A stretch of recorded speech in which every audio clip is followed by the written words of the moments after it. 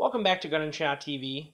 This is Chris. Today I was going to talk about something it's a little bit archaic and maybe not all you know about, and it's something you'll see in a lot of Michael Mann films. So that's usually the only place you see it because most movies are pretty terrible about realism with gun stuff.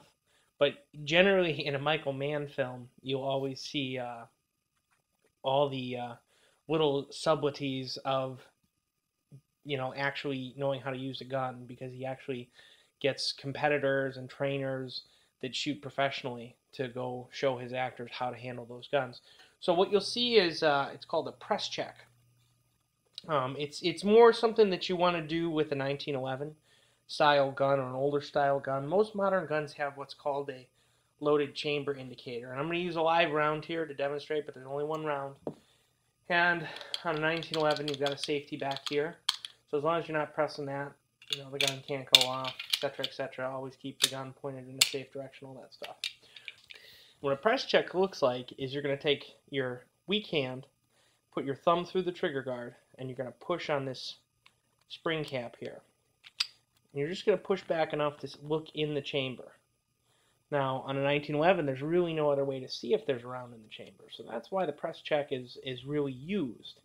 As you can see, there's nothing in there. Now, if I rack it, now I've got a live round in the chamber. Now, if I do a press check, you'll see the brass in there, and you'll know that the gun has a round in it. Like I said, in a bunch of Michael Mann films, that's usually what you'll see. I think one of my favorite ones, Thief, with James Caan. He uses press checks, he's clearing rooms, he's doing all kinds of cool stuff. When he went out the window.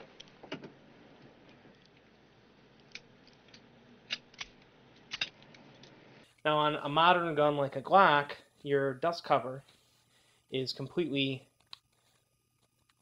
covering the bottom of the slide, and you also have a captive spring guide there. So you can't really press on the gun to get there. What you'll see some people do is they'll call it a pinch check. They'll just pull it back enough that you can look in the action. Also on a lot of modern guns like a Glock, there's actually what's called a loaded chamber indicator. And that is the extractor will stick out a little bit, or sometimes it'll be a separate loaded chamber indicator device that'll stick out somewhere else. Let me show you what that looks like on a Glock. So I'm putting one round in. Obviously don't pull the trigger on this. You don't need to put your finger in the trigger guard. So if we pull it back a little bit, we can see there's nothing in that chamber. Now if we pull the slide back all the way, chamber, new round. Now if we look right here, you can see there's a little bit of a raised nub, and that's your loaded chamber indicator. I'm trying not to point this gun anywhere unsafe, but if you look there, you can also in the dark feel it with your finger. So you can feel that and know there is a round in the chamber.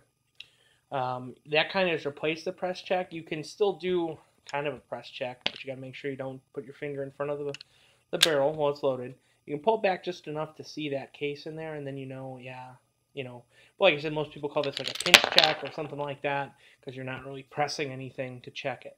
But that'll tell you whether the gun's loaded or not. It's one of those things you really only see in, like I said, Michael Mann movies.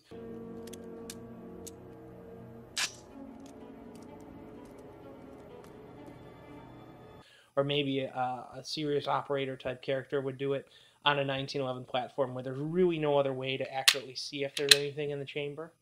So that, all in all, is how you do a press check.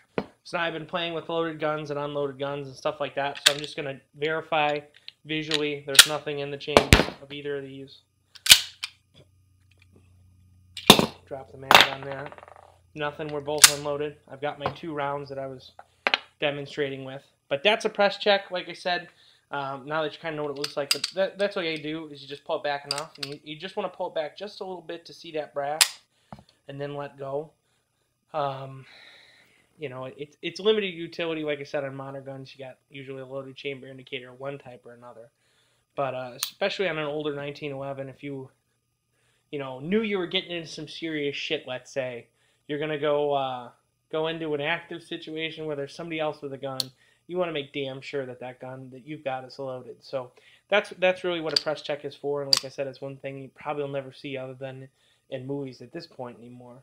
and even then, very few movies. But for Gun and Shot TV, this is Chris saying have a rootin' tootin' drunken shooting day. Thanks for watching.